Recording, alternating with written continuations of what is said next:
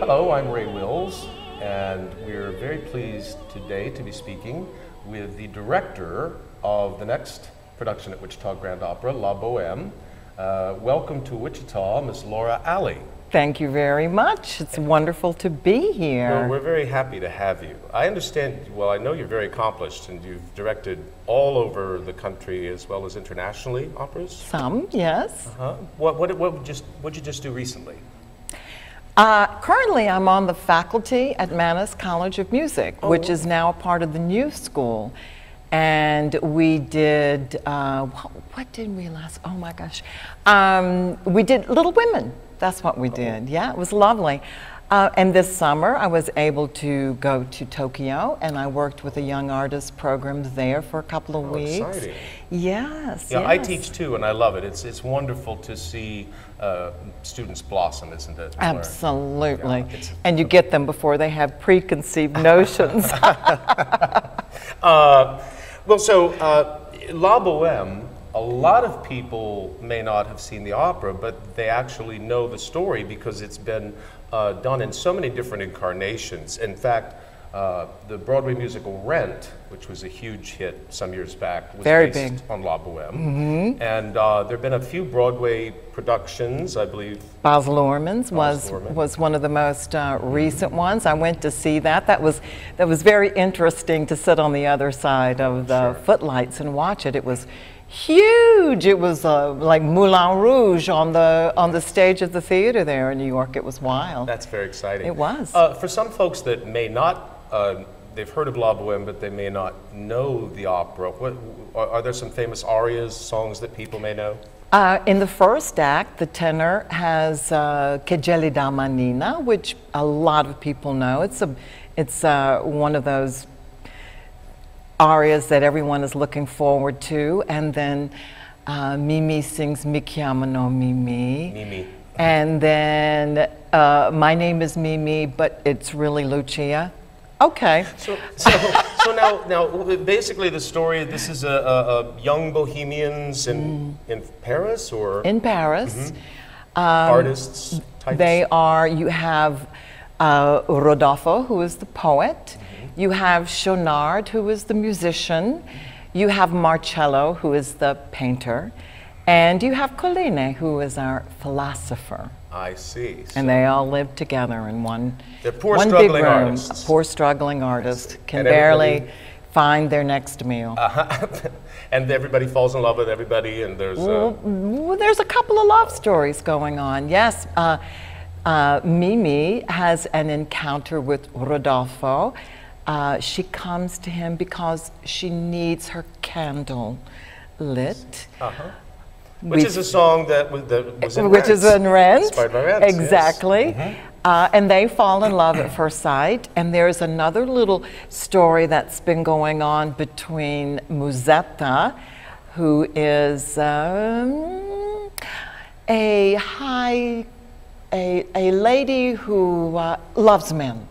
Okay, She's a lover of men. Okay, well said. But she really loves Marcello. And she also sings the very famous Quando men vo in the second act, which is beautiful and festive and full of energy. Well, and I know we have an international cast. We have singers from South America in this production. Gustavo, our Marcello, is from Argentina.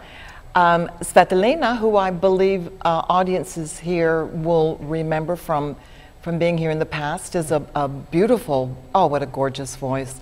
She's a Bulgarian soprano.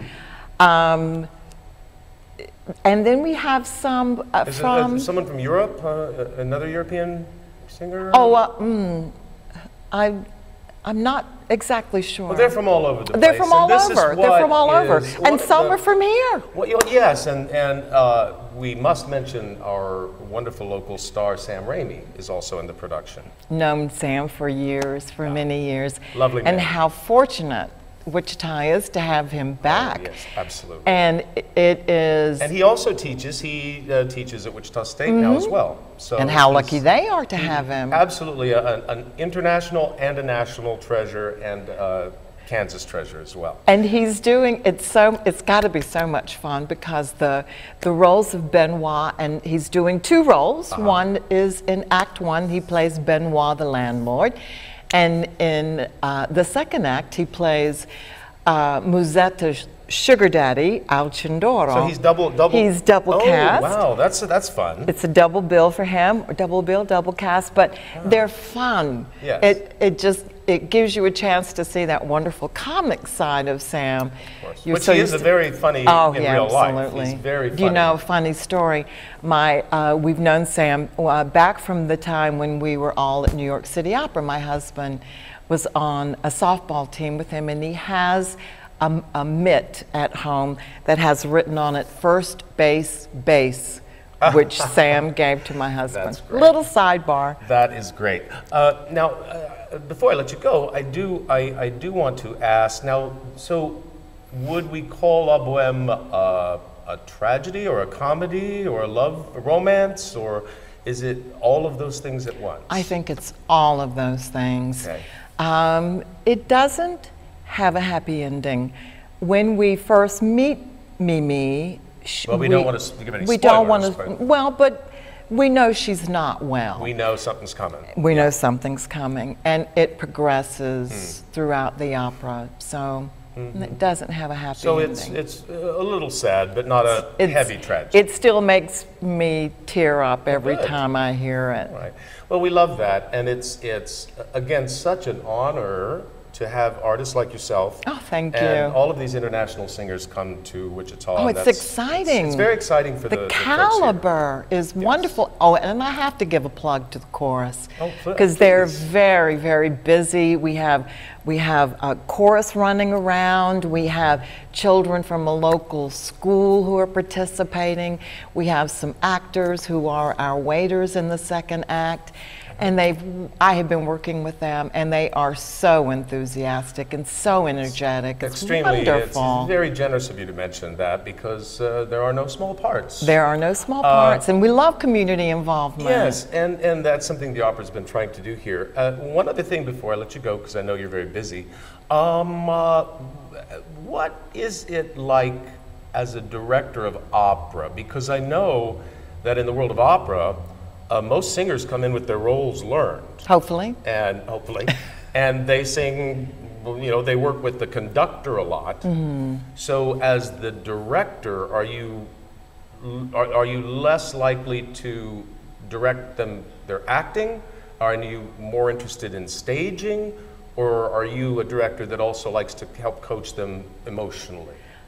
To act as well as sing? Well, usually with artists of this caliber, they have a wonderful idea of where they want to go with their characters.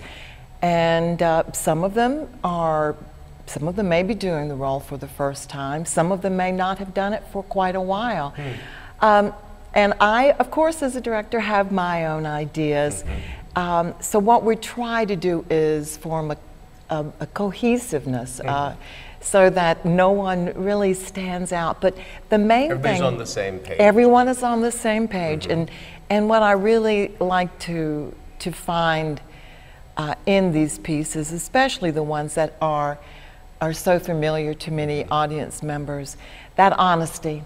Yes. That honesty, so that that's great. Even if your life is nothing like it, you've never lived in a cold garret in Paris, still there is something about these characters that you can relate to and see the beauty in. Now, were you a performer yourself?